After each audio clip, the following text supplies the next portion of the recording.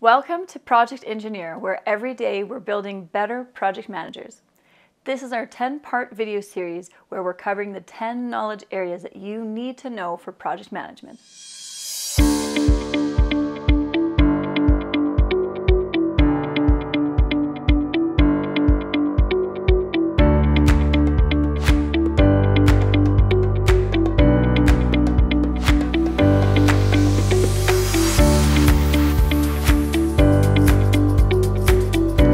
And welcome back to another video with me, Sarah, a certified project manager. In this video, we're going to talk about the knowledge area called risk. Now, risk has 7 processes, so it's heavy, just like integration. But the difference here is that it's planning heavy. There are a lot of processes that happen in planning. Let's get started. The first process is plan risk management. As you know, the pattern that follows is the output risk management plan. Again, there's no risk identified here. We're just determining how we will go about our risk management for the project. The next 4 processes in planning go hand in hand.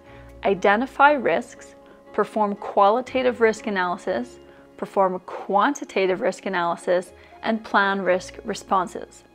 The names are very self-satisfying because in Identify Risks, all you're doing is creating a list of risks that could potentially happen on the project.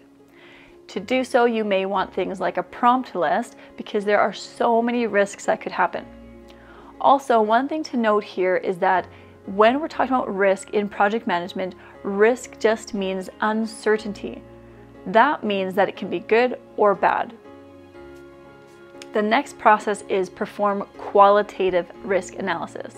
So the difference between performing qualitative and performing quantitative risk analysis is that qualitative risk analysis is a little more subjective, and we apply this to all the risks on the project.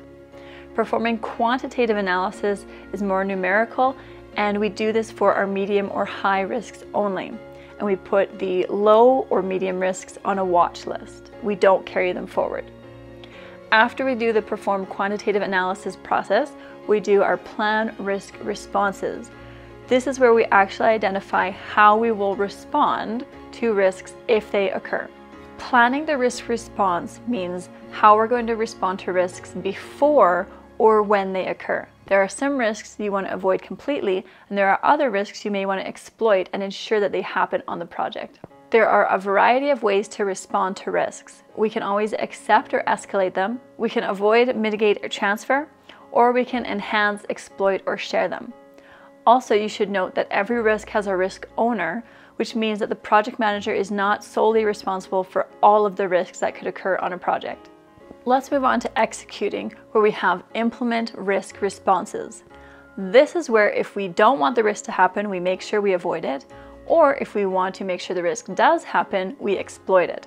Finally, in monitoring and controlling, we have monitor risks. In this process, we're going to use data analysis and meetings to watch the sensitivity, volatility, and nature of the risks we've identified on the project. If the data requires a change request, we can always do so here.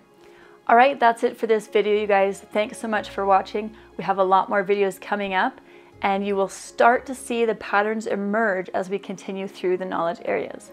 If you want to communicate with us, please go online to our website. You can find a page there to ask any questions or give feedback. You can also communicate with us on Facebook, Twitter, or YouTube.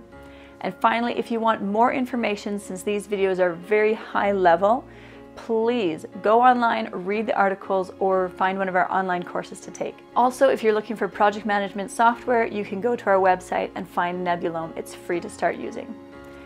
Thanks again for watching, you guys. We'll see you in the next video.